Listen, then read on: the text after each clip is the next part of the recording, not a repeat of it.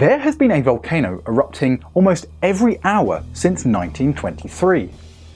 Quetzaltenango in western Guatemala is home to Santiaguito, one of the world's most active volcanic domes.